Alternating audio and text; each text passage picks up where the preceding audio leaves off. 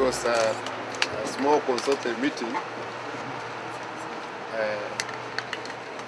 of the Strategy Committee of the PNU Coalition Movement Secretariat.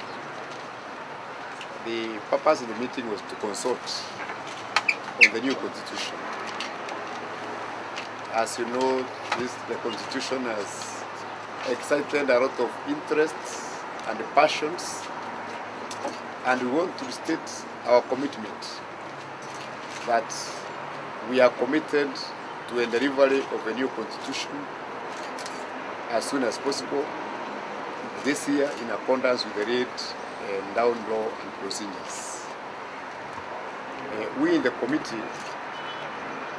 were strategizing on how fast to mobilize massively in all our constituencies so that we can get a maximum number of Kenyans registering so that they can vote during the referendum.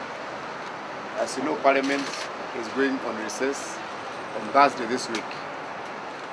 So we are strategizing on how we are going to involve the members of Parliament as they go into recess to ensure that they use the recess to mobilize their constituents to register in large numbers so that they can vote in the referendum. We are aware that there are those who have said that they are going to vote no in the referendum, and we are also aware that there are many others who have said that they are also going to vote yes. But for you to vote yes or no, you will not be voting with a show of hands. You will not be voting by shouting like the way we do in Parliament. You are going to vote using the voter's registration card. So whether you are shouting in bars or out there that you are going to vote no or you are going to vote yes, until you get a voter's card, you will not be able to vote either yes or no. So the fundamental thing to do, the most critical thing to do if you want to vote either way, is to get a voter's registration card. And we are concerned that whereas the Muslims have said they are going to vote yes for the constitution, many Christian leaders are still either not decided, and some of them have come out to say they are going to vote no. We are aware of the consultations that have gone on between the president and the religious leaders, and we are very happy with the developments that are taking place in those consultations. We as ourselves, as members of Parliament,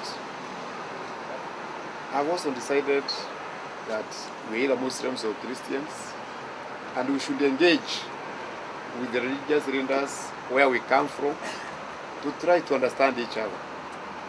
Because it will be very dangerous for this country if we go into referendum with the religious leaders saying one thing and we as political leaders saying a different thing. So we have decided to be very patient with the religious leaders. We have decided to have a sitting. We have decided to continue engaging them, try to accommodate them as much as the law permits, so that when it comes to voting at the referendum, we are singing from the same hymn book with them.